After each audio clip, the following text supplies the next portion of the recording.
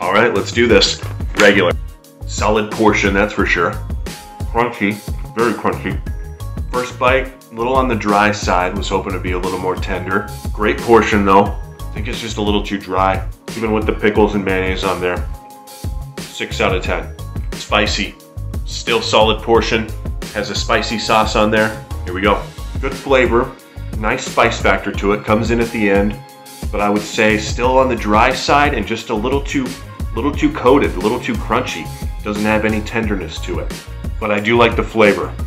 6.5 out of 10. Sticking with Chick-fil-A for now. Thanks for watching.